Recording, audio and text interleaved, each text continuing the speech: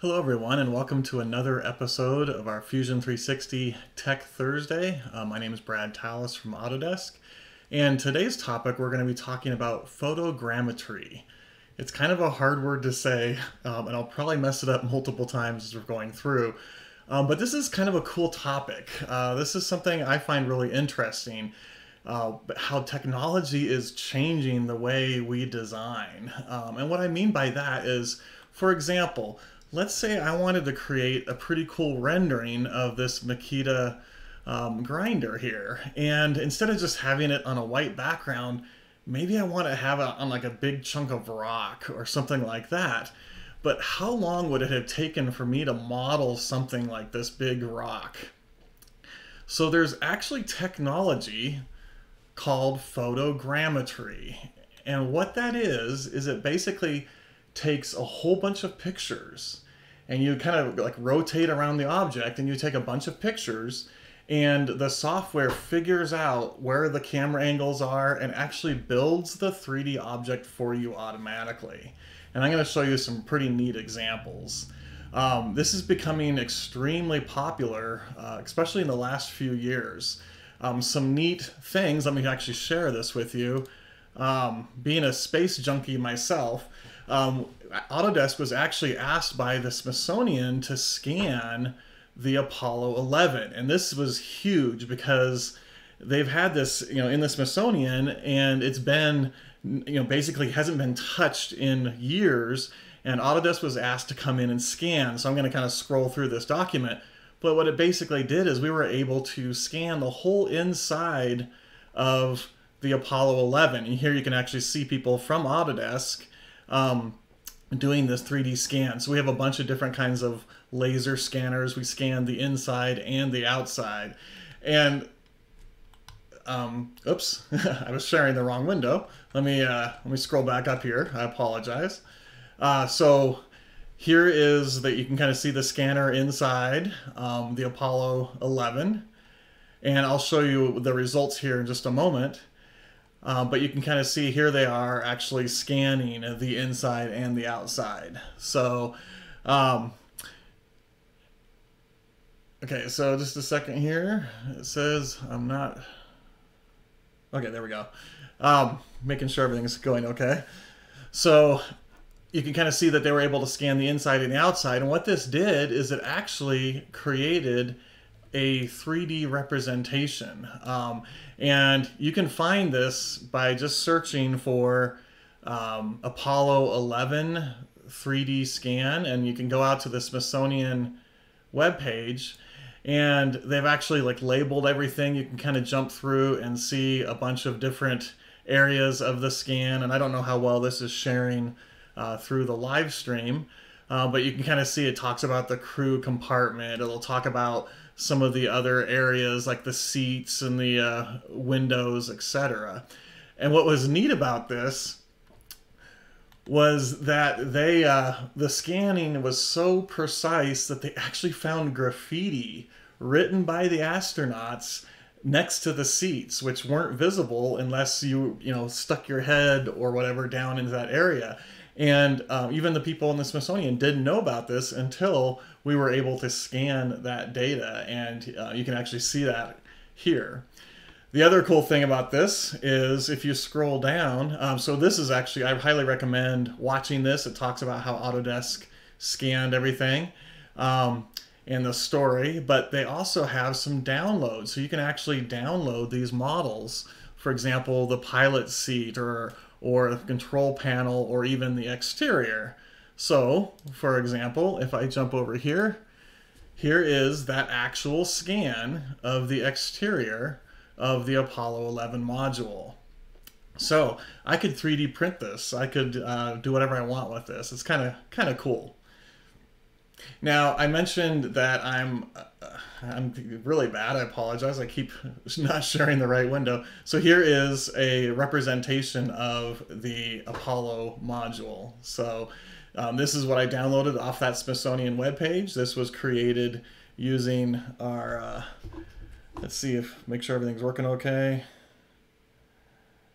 Okay. Aaron, if you can let me know everything's going okay. if you don't mind sending me a text message. Okay, so this was created using photogrammetry. Somebody didn't sit there and model this. They actually just used a whole bunch of pictures.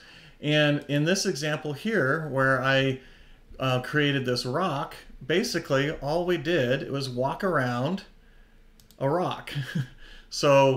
And took multiple pictures. So I'm just going to bring this up so you can kind of see. I'm just going to kind of click through. You just kind of walk around and take a bunch of different pictures, and then the software will combine this, figure it out, and turn it into a 3D model. So you'll notice different levels, different kind of high up pictures, kind of more horizontal pictures, and it actually figures out how to make that rock. And that's the exact same rock you see right here. Now I'm going to talk about how we edit these meshes, how you bring them in, how you create photogrammetry, etc. So let me just kind of walk through here really quick. We have a couple different products. So Autodesk has a product called Recap Photo. And you can search for this on Google. But it's called Recap Photo. And what this allows you to do is to actually bring in pictures, and then it figures out how to turn it into a 3D model. And it does a wonderful job. In fact, here is that rock. So you can kind of see there. I'll go ahead and bring this open. And here is the result that you get. Now you'll notice that there's some weird stuff going on kind of around. And I'll talk about this here in a little bit, but you can definitely see the rock. And notice it's even textured in here. So all I did was take those photos where we walked around the rock, brought it in, and it created this. Now I can come in here and change my visualization. Let's just look at it kind of as a solid with no texture. And again, I'm not teaching exactly step-by-step how to do this. But more just kind of the process of what you can do with it. So here's what the end result is really happening. It's actually creating all these little tiny triangles, which is an STL file. Okay. So, but you'll also notice that there's a lot of garbage going on around this. Now we have a couple different options for you here. So I can clean it up right here in Recap Photo, which actually works quite well. So you'll see over here under Edit, we can do what's called Slice and Fill, Surface Tools, Delete Selection, Fill Holes. I mean, there's a lot of really cool options in here. But I'm just gonna go ahead and show you, for example, let's just select with a lasso. I'm just gonna kind of draw around this region right here, and then I can say delete the selection, and you'll see that it actually removes all of this extra stuff. And I personally highly recommend that you do this before you bring it over to Fusion. And the reason for that is you saw all of those little tiny triangles, right? That's going to take up memory. That's going to take up time in Fusion. So the cleaner we can get this looking and the less triangles, the easier it'll be. So I'm using Recap Photo in this example. And I'll show some other tools that are out there that you can use. This one I think is subscription based, but extremely, extremely powerful. Okay, so basically what I've done here is I've deleted a majority of those faces. I'm just going to kind of rotate this around, and we can kind of see what this looks like. Okay, so I got rid of a lot of the garbage. The next thing I could do is I could come in here and do like slice and fill. And this allows you to basically slice through. So I'm going to kind of come up until I don't see any more of that ground area. Okay. This looks like there's just a little bit right here. So I might go up just a little tiny bit more. And you can see I can fill or no fill. I'm going to go ahead and say fill. And it's going to slice all that stuff away and basically fill that bottom area. So I'm left with just the rock. Okay. Now we'll come back to this in just a moment. Okay. There's other tools out there. This one I've been using recently. It's called Mesh Room. Sounds like mushroom, but it's called Mesh Room, and pretty much the same idea. You bring in all of your images, and so you can kind of see, and this is just a sample data set I downloaded off of the web, but it's basically just a bunch of different pictures of a statue. And after you run the commands, it goes through and it actually shows you where all of the cameras are, where it thinks all the cameras are. And I'm going to zoom out and you can actually see that it captured, and it kind of rotates pretty substantially here. It captured even the geometry of the buildings that are around and everything like that. But notice how complex this mesh is. I mean, there's hundreds and thousands of triangles, and in fact, as I zoom, it's really touchy. As I zoom in here, it's going to go to the statue, and you'll see that, I mean, it's a really high resolution mesh. So for example, if I come in here and turn on textured, I can turn off some of these other gizmos and stuff like that. It'll turn off all these dots or whatever, and you'll see a very, very fine mesh. And then it exports it out as an OBJ. But what's neat about this is it actually figured out from the pictures where these pictures were taken, where the cameras were, to generate this 3D model. And so you can kind of see they did some high camera positions and they did some lower camera positions just walking around. And I'm going to talk about how you actually capture the images here in just a little bit. So I used, in this case, I used Mesh Room. I exported it out, and here is the result. After cleaning all of that extra garbage out of there, you can kind of see the result of this. Now, it's not perfect, right? It's got some bumpy textures and stuff like that. It's only going to be as good as your pictures are. But this is a great way to get shapes that you would not normally be able to model very easily into Fusion. Now here's a real world example. I was helping a customer. They designed those cardboard display units that you see in like Home Depots and 7-Elevens and stuff like that. And they were asked to create one for chips, for bags of chips. And they were able to create that cardboard display in mere moments, right? They're professionals at that. They had no problems with that.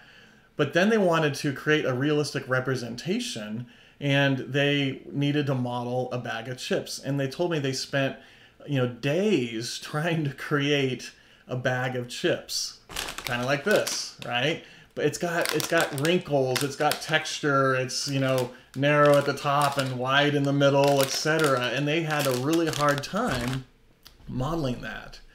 So I showed them how to use photogrammetry, and let me see if I thought I had it up here. Yep, here we go. Using photogrammetry, you can create a bag of chips. And I just threw a decal on here. In fact, I did this about 5 minutes before the meeting started, so I didn't do anything on the back yet. But again, think about how long it would take to model something like this, where they just wanted to have something in there for a good rendering. So here is that bag of chips. So you can kind of see what it looks like. Okay, and again, think about how long it would take to model something like this. So photogrammetry is extremely useful. So let me kind of walk through here. Let's show about how I brought this rock into Fusion. So I did the photogrammetry in Recap Photo. So let me go back to my dashboard here. So here is the rock. This was the solution that it came up with. Okay. Now in this example here, I have not cleaned it up. I just exported it out of Recap Photo and I brought it into Fusion. So, okay. So here in Recap, I'm going to click on this little icon here and say Export. Oh, I see that there's some lag going on. Give me just a second here. Bear with me.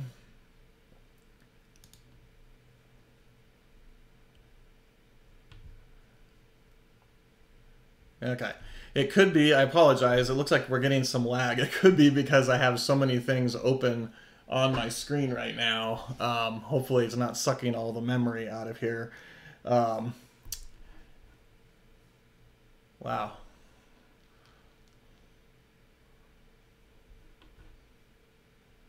Okay.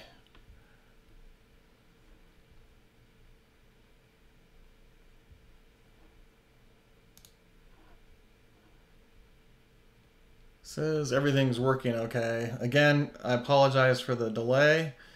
I will keep going and hopefully it gets caught up. So let me go ahead and I'm going to exit out of some of the products here just in case it's taking up too much memory. Okay. Okay, let's see where we're at now. Okay, so you can see that this needs to get cleaned up. And like I showed, you can clean this up in the Recap Photo app. So yeah, Aaron just texted me, said close some apps. So let me go ahead. I'm going to go ahead and close this one also. And hopefully that cleans things up a little bit. Okay. And then I'll talk more about editing inside of Fusion because that's the key thing I want to do right here. So, okay. You can see we need to clean this up. I showed that you can do it in Recap Photo, which I recommend, but let's just say you don't have that ability to do that. So I'm going to come in here and say Export Model. Now, here's some interesting stuff. You'll notice that we can export as many different file formats. So OBJ, and then OBJ quads. And we're going to come back to this here in a moment. But typically, you can export as OBJ. And then you'll notice that you have the ability to specify a target face count. Now, what they mean by this is if I go to my wireframe, you can see that there are a lot of triangles here. Now, do we need this many triangles to create the representation that we're trying to get? So you could actually come in here and change the target face count to, let's just say, 50,000 or something like that. Okay. I could also come in here and change the percentage. So you can see as I'm dragging down, it's decreasing the number. So we're going to try and decimate this by 80%, for example. So again, depending on how perfect or how much detail you need, you would want to change this. Okay. Okay. So I'm going to go ahead and continue on here. Give me just a quick second. Okay. So then I would hit export and it will go ahead and export out. I'm not going to do that right now because I don't want it to use up resources, but that's what I did. So I just exported it out and then I came into my data panel and I just said upload. We'll select the file and I'll just go into here's all the images. So let me go into my downloads real quick.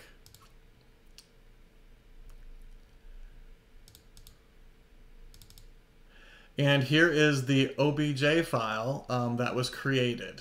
Okay, so and you can see it's almost like 10 megabytes.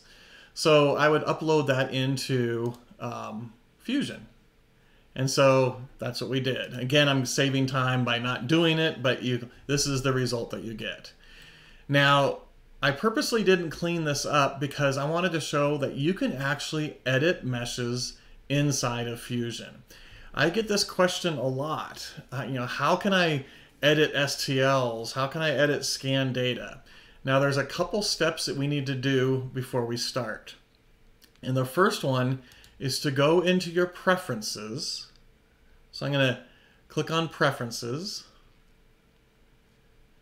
And we need to turn on the preview. So I'm going to come over here to preview. We need to turn on Mesh Workspace. And you can see it's the very first one on the list. So you'll need to activate that. You'll need to turn that on. Otherwise, you're not going to see some of the options that I'm about to show. Okay. Now, if I open my bodies folder here, let me open this up. We'll see this little icon, and you can see it's labeled rock.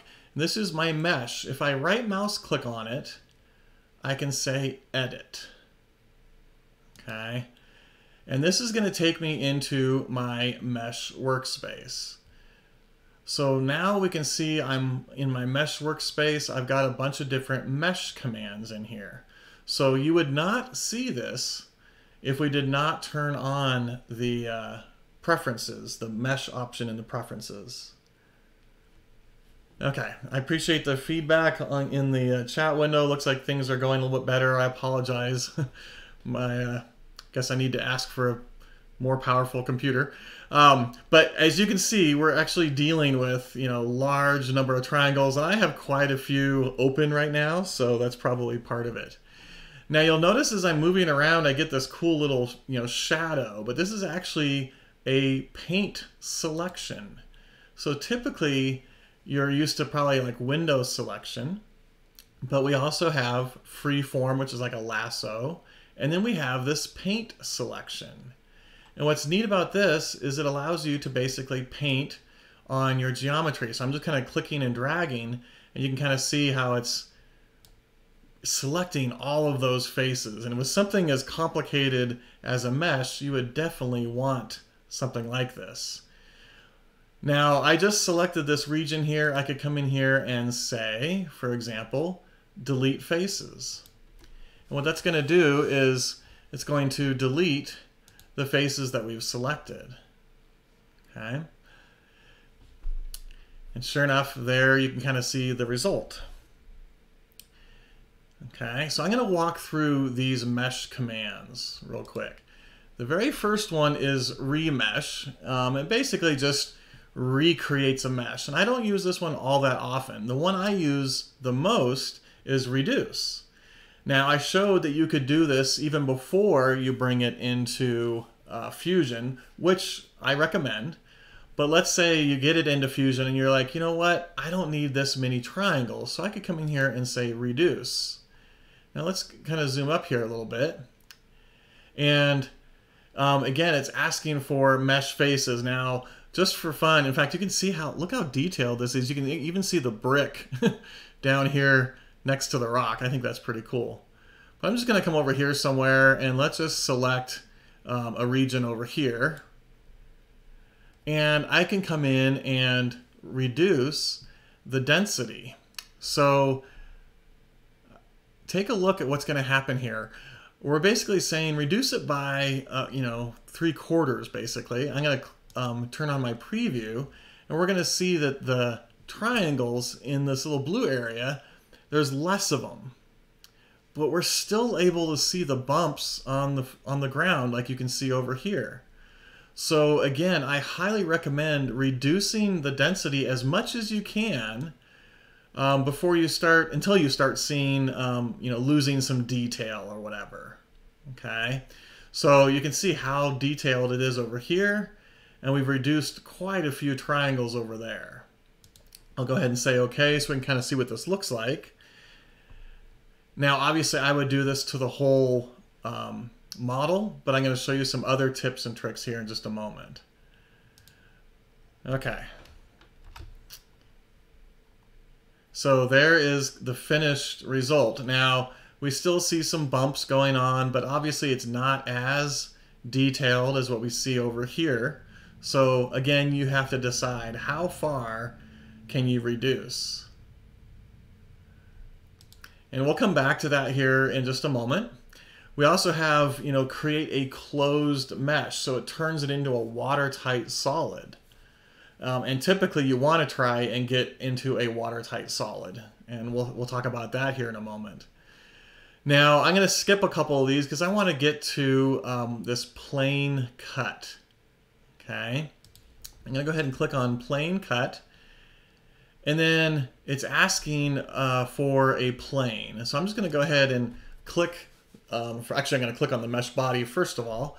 And then it's going to create a plane. Now, it did it vertically, but I can go ahead and rotate this horizontally.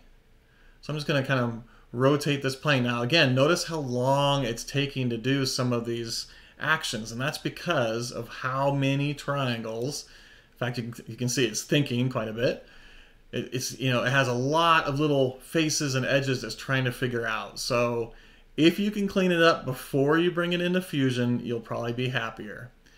So I'm going to go ahead and drag this up a little bit. You can kind of see how it's removing some of those other triangles as it's slicing up through this rock. So you can kind of see how it got rid of a lot of that because it's basically creating a flat bottom like so. Okay. And you'll notice it's trimming it. And we have different fill types. No fill, uniform, or minimal. Now you'll notice mine is set to minimal. And if I kind of zoom up here, you can see that it's going to basically create a flat face. And it had to create some triangles to kind of fill that in. If I say no fill, it's going to be hollow. You're going to see up inside of the rock. Okay. So there you can kind of see with no fill.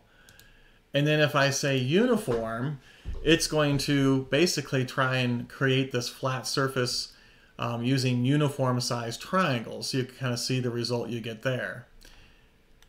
And again, it really depends on what is your end result. Are you trying to 3D print this? Are you trying to manufacture it out of foam? Is it a rendering, whatever. So I usually do the minimal fill. I think it almost keeps it flatter than the other one does. So I'm going to say minimal, and it's going to use a lot less triangles. So I'll say okay. And now I have this flat rock. So I just basically removed all of the sidewalk and the ground around the rock. Now I still have some geometry over here that's kind of a pain. So let's just come in and say delete. And you'll notice again this little shadow here. Okay, this is our paint selection. Now here's a couple tricks. If I go under the select menu, I can turn on this mesh palette. So I'm going to go ahead and turn that on. And now you see we have a brush size scroller. So I'm going to drag that a little bit bigger. And you can see how my paintbrush is bigger. If I drag this smaller, it becomes smaller. Now here's a tip. If you don't want to use this drag, you can use your left bracket and your right bracket on the keyboard. So for example, if I hit my left bracket a couple times, you can see how the selection is getting smaller. If I hit the right bracket, you're going to see the selection get bigger. Okay, so that's how you can change the size using your keyboard instead of using the little dragger. Okay. You'll also notice it says select back faces. I highly recommend you have this turned on, but again, it depends on what you're trying to do. If I'm only trying to select some stuff on the front here, I want to turn that off.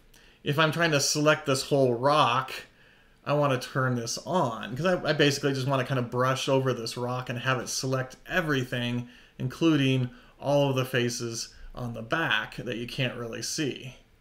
So let me show you what I mean by this.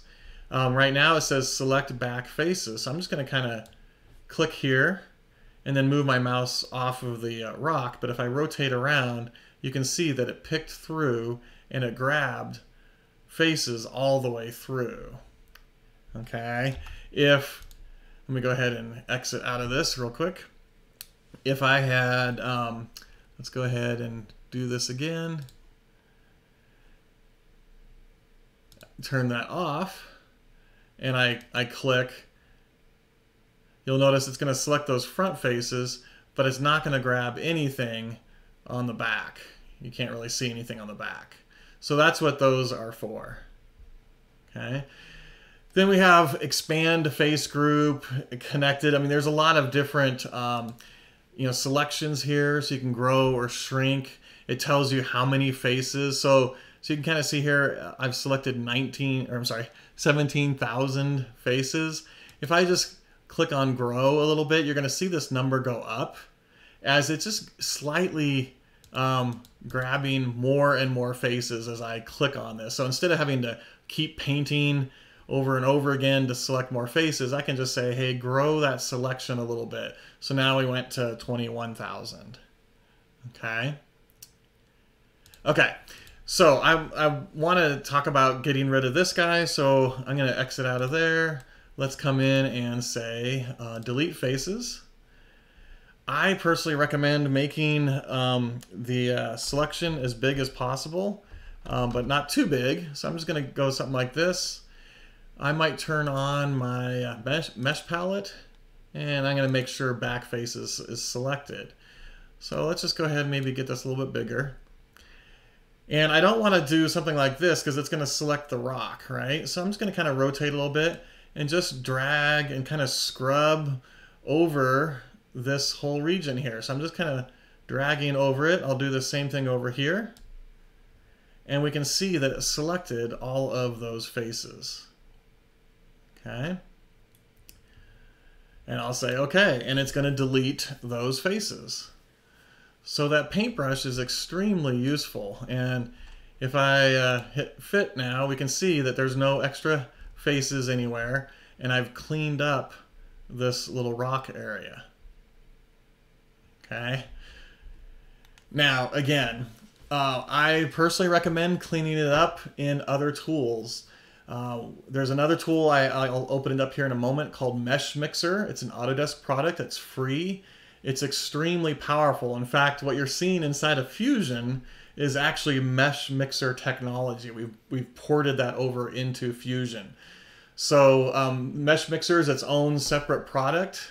You can search for it. Like I mentioned, it's free, extremely powerful. There's lots of videos out on YouTube on how to use Mesh Mixer. Especially if you're doing a lot of editing of STLs, I highly recommend using that instead of Fusion. What I've shown here in Fusion is, okay, I've got something in, but I need to tweak with it a little bit. I want to slice, remove some stuff. I need to delete some faces. In fact, I'll show you in this example here. This is another scan that I did. This is just a little knick-knack that we have sitting on our dining room table or something like that. And you can see I used photogrammetry to basically walk around, take some pictures of it. However, I didn't take enough pictures, and there's some voids underneath. So we can kind of see like this hole right here. So again, I'll come in here, and here is an interesting thing. I right click on this mesh right here, and you don't see edit. Okay. Now the reason for that is I want to come in here and capture the design history. So I'm going to right click and say capture design history. Now if I right click on the bird, you can see that we can edit it. So if you don't see that command, you might want to capture the design history. So I'm going to go ahead and say edit, and it puts me into my mesh tools. Okay, so I skipped over a couple of these, and one of them was erase and fill. This is actually a really useful command. You can see it says fills a hole or erases a section. So I'm going to go ahead and say erase and fill. Now, in this example, I want to make my selection much smaller. So I'm going to hit my little left bracket a couple times to get the icon to be smaller.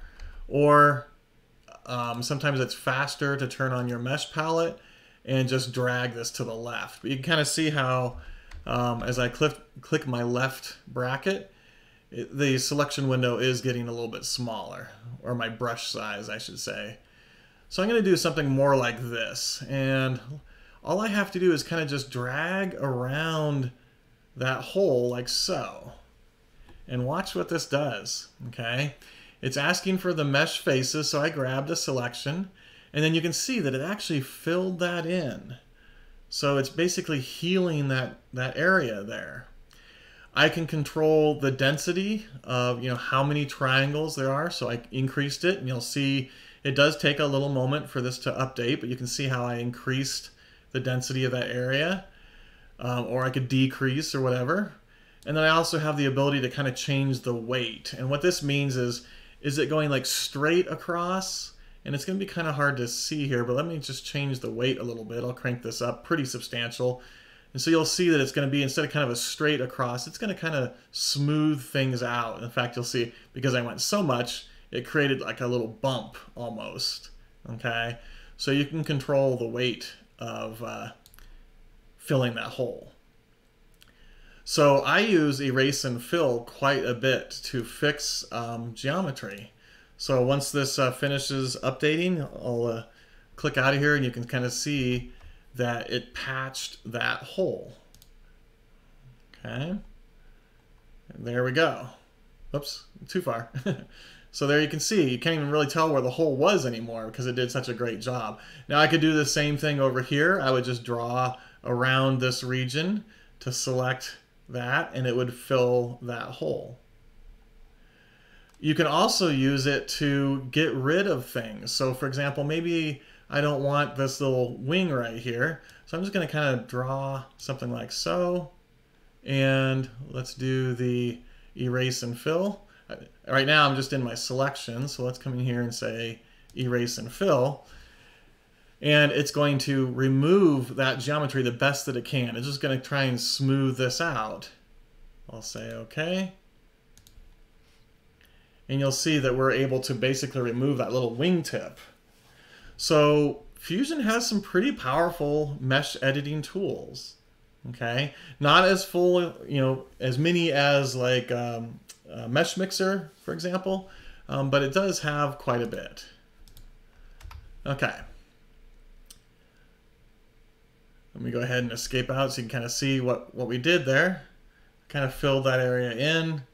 I left the weight a little bit too high, so it looks like it kind of bulged a little bit, but that's okay. But you can kind of see how it was able to remove that particular wingtip. And so I could now 3D print this, for example. Okay. Okay. Let's see. What do I want to do here? So we fixed the rock. We fixed the bird. So there's other commands in here, such as smoothing. And again, I'm not going to cover every single one in here, but I'll go ahead and show smooth. So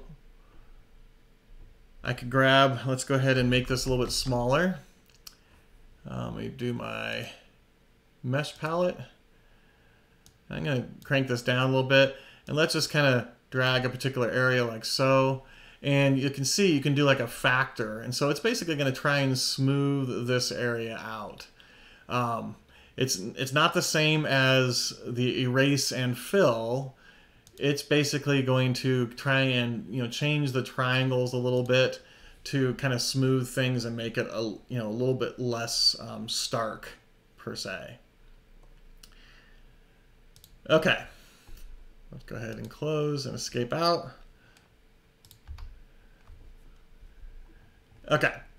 The other one in here, which I already showed, was a plane cut, where it allows you to kind of slice through. And again, here's a prime example where I've got all of this extra geometry here, and I want to get rid of it. Now, earlier I showed doing the plane cut, and I kind of dragged up through the rock until it looked good. Here I'm going to show you a neat little trick. I'm going to use a construction plane. So let's do an offset plane from here. And I'm going to start to drag up, okay? Now let's look at it kind of from the front here. And I'm just going to drag this up until I'm kind of cutting through a majority of this. So I know I'm getting rid of most of that. So I'll say okay. And I now have this plane that's kind of floating up here in space. And I can drag this bigger if I want to, just by grabbing the corners. Hopefully you know that trick. Okay, so I can kind of visually see what's it going to be cutting through. Now I'll come in and do my plane cut. What's the mesh body? Okay, and then you'll notice right here it's asking what is the plane. So I'm going to come in and say this is the plane, and it's going to quickly, instead of me having to rotate these around or whatever, it's going to use that plane to slice through my design. And you can see it left just a little bit, so I could have moved my plane a little bit higher, but that's okay. I can just go ahead and delete those faces. But I find this much faster than rotating and dragging and waiting for the preview to happen. But you can see how we now have a nice flat bottom that this would sit on a tabletop, for example. And then I would just come in and delete these using the delete command, like we've already shown. Delete faces. I'm just going to kind of scrub over that, say OK. So it selected those faces, and it's going to delete those. Again, it takes a little moment to do this as it's calculating all those triangles. But now I've created this, and I could send it to my 3D printer, and I've fixed everything. You can even do some weird stuff, like you can scan yourself. I don't recommend it. It's kind of freaky. I don't like what I look like scanned or whatever, but you can kind of see. In fact, this was the image we used in the title screen or whatever. Kind of cool, I think. Now let's take a look at this one. So this is a doll. Now you'll notice it looks slightly different. This has squares instead of triangles. You'll also notice not a lot of detail, but there's enough detail here that we can tell what it is. Okay. Now what's cool about this, let me go ahead and minimize it. I'm going to come in here, expand open the body here, and I can say, for example, mesh to B-rep. I could turn this into an actual B-rep. Now, in this case, it's probably not going to work because I haven't finished the bottom here. But let's go ahead, let me try something else real quick. I'm going to capture design history. And let's go ahead and edit this mesh. Let me see. I always forget where it is. I apologize. I can also turn this into a T-spline, which you have to have quads to be able to do this. And man, I always lose where the convert is. Aaron, maybe you can help me out. I did this in practice, and now of course I can't find it. Why is that? I apologize, guys.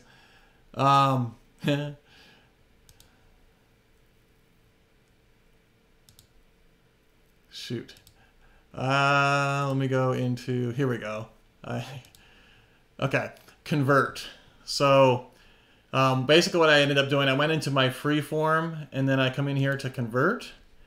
And you can see that this gives us the option to convert a quad mesh to T-splines. Now, if you're familiar with T-splines, that means we can actually physically edit this mesh. Now, I'm going to go ahead and say quad mesh to T-splines. I'll say OK. Now, it's probably going to come up with a warning. Looking at the chat window. Yes, I find my scan creepy. You can't argue with that. So it's going to convert this quad mesh into a T-spline body. Now, it's going to take a little bit of time to do this because there's quite a few quads, but you can kind of see here's our end result. Now, what's neat about this is I can now edit this just like it's a T-spline. So, for example, maybe I don't want her shoes to be quite so pointy. So let's come in here. I'm going to select, let me make sure. Yep, I can do all those. And I'm just going to grab Let me make sure. Come in here. Okay. I want to select just a face and selecting the whole thing. Give me just a second here. I need to make sure I'm doing this correctly. Selection filters. Yeah. Oh man. Oh, I know what I'm doing wrong. Sorry. Modify, edit form. I always forget this. I'm going to say edit form. Now it's going to allow me to edit this mesh. So you can kind of see here, it's broken down into lots of tiny little faces. So if I were to click on this face, it's only going to edit that particular face. So if I grab on this, you're going to see that it's going to grab that face, and I'm going to pull that out a little bit. You can kind of see how weird that looks, right? So there is a cool option in here called soft modification. And what this allows you to do is to actually select one face, and it's going to basically filter and select a lot more. And you can kind of see that by the colors. So we can see dark red all the way to kind of like a pink to a white. And that is done by these options here. So for example, if I set that to be smaller, let's just say 5, you're going to see that it's only going to affect this little area here. But if I set this to be something larger, like 25, you'll see that it's going to select a lot more. And what's dark red is going to get affected the most, and what's white is going to get affected the least, and everything in between is kind of a fall off. So we have smooth, linear, or bulge. So watch what happens when I grab, I've only grabbed this one little face, okay? Now I'm going to tell it, oh, darn it, I clicked. Let me do the soft modification. Now we're going to drag this down a little bit, and you're going to see that it's going to affect all of those faces. We're basically moving her toe down like so, okay? Now, typically you can't really edit scan data very well like this, but the fact that it was a quad model and I was able to convert it to a T-spline allows us to come in and make some tweaks. Now, with that said, I personally don't recommend editing scan data, trying to manipulate it, because it's painful. It's a lot of time, it's a lot of effort, but I showed you that you can. And this is kind of useful for maybe you've brought something in and you just want to remove something, like a boss, like a screw boss or something like that. Yeah, delete it off of there. But if you need to kind of change the shape of something, like you've scanned in like a stormtrooper action figure or whatever, and you want to kind of change what it looks like, you can go in and do that. Now to do that, it has to be a quad mesh. And I told you I was going to come back to here. And this is our rock example. Let me jump out here to the doll. So here is the doll example. Okay. So you can kind of see what it looks like, kind of textured, all that kind of stuff. When I came to export, instead of OBJ, I changed this to OBJ quads. And you'll notice that it's a much simpler menu. And you can also come in here and target, you specify your target face count. So I, again, recommend lower is better. So I left it at 10,000, and this is the result. This is the 10,000 faces. I can finish my form, and it's going to finish our T-spline edit. Okay. Again, takes some time, all that kind of stuff. So I'll let that kind of keep going. So there we go. You can kind of see. I'm going to jump back to this guy here. The other thing I think is really cool, where they're using photogrammetry, is, again, at the Smithsonian, they have thousands and thousands and thousands of items in storage that are not on display. But they're pretty cool. Maybe they're not on display because they're too big, or maybe they're not on display because people won't think that they're that exciting, like a pine cone, for example. So they're actually using photogrammetry to scan all of these different objects, and you can go out and take a look at these and rotate them around. I mean, here's like a cicada or something like that, right? And you have the ability to see all of these objects that you would not get to see in the Smithsonian. Another example, which unfortunately is sad, but I think is really cool that they're using photogrammetry for, is in some of these places where these wars are going on, a lot of architectural type things are being destroyed, like statues and monuments, etc. So they're gone. They're never ever going to be able to be replaced. Well, they're actually using photogrammetry, and people have written an algorithm that goes out and scans the internet for that particular thing. So let's just say, for example, the Sphinx, right, in Egypt. So, you know, obviously it's not destroyed, but they go out and they search for it, and so many people have taken pictures on their vacations or whatever. It brings all of those pictures together, and there's enough of them to make an actual 3D representation of that. They're also using it for the Great Barrier Reef.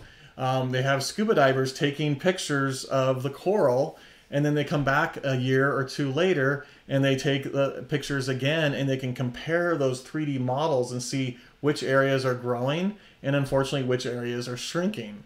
So you can kind of see some of the cool technology photogrammetry is being used for. Again, being the nerd that I am, I mentioned I really like the space stuff. You know, the fact that Autodesk was asked to help scan the inside of the Apollo.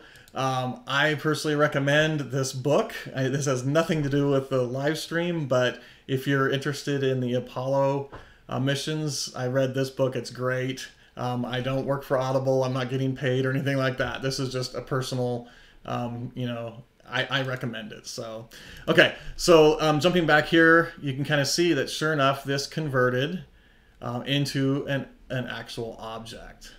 Okay. Now you'll notice it shows as an open mesh, and unfortunately that's because I did not fill this region in here. But if I went back in and did the slice or whatever and had it fill in, this would be an actual object. Okay. So for example, if I come over here, let me do in the bodies, I think, make sure. Let me open this guy up. Why is it not opening?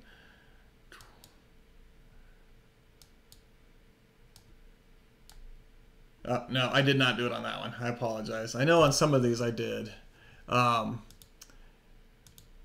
Yeah, no, I guess I didn't. I apologize. Okay. And then lastly, like I said, actually this one I did. So you can kind of see here, it's an actual body. I knew I did it on one of them. So, and of course, I'm showing the wrong screen again. I am not doing well this live stream. I apologize, guys. I'm not used to having web pages coming up. So this you can kind of see is an actual body. So if I turn that guy off, you'll see it go away.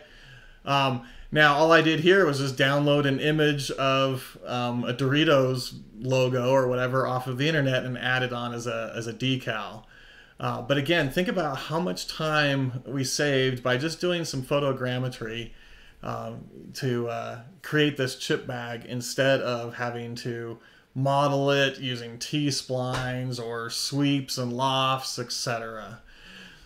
So I'm going to end with talking a little bit more about how do you do the photogrammetry. I'll try and keep it short here.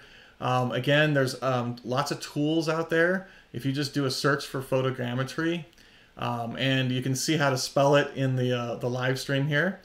I mentioned Mesh Mixer. So Mesh Mixer allows you to bring in and edit the models very, very easily. This is an Autodesk product.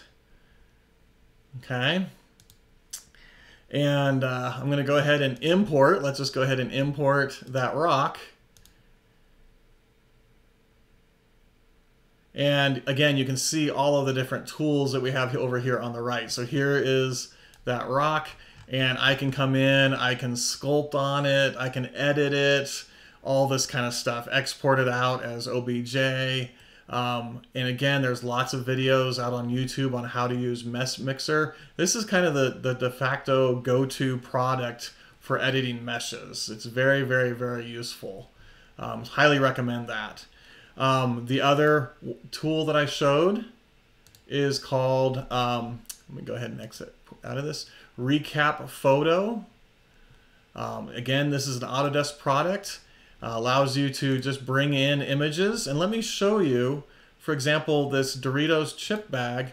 How did I go about doing this? So let me just come in here, and here's the actual, sitting on my table here. I just set it up so it was kind of elevated a little bit. That way I could get my camera kind of low underneath, and I just kind of walk around and take a bunch of different pictures from different angles. Okay, and the software then goes through and figures out, what the angle is, etc. So let me just kind of keep rotating around.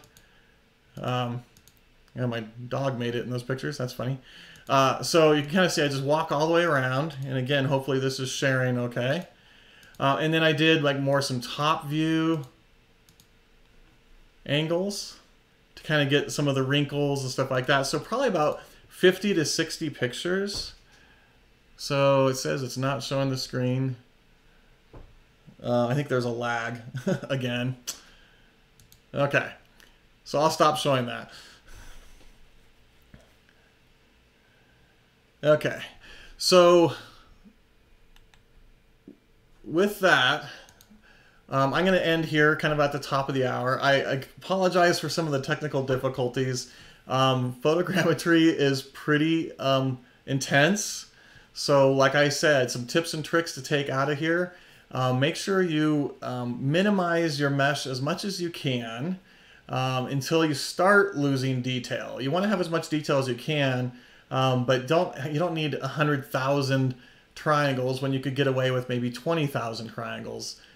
So make sure you minimize that. Again, I recommend trimming and deleting in some of the other tools such as Mesh Mixer and Recap Photo instead of using Fusion.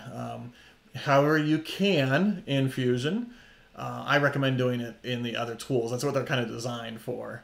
But I hope you got to see how you could bring in anything you can take pictures of, bring it into Fusion, and use it for rendering, use it for 3D printing, use it for a product like, for example, the chip bag for the display case, for example. So it's not as precise as you would hope. Like, I can't take pictures of jewelry and have it turn out beautiful. It's more for larger things, but it's really, really useful. And hopefully you found this live stream beneficial. And if you have any comments or questions, make sure you throw them into the chat window.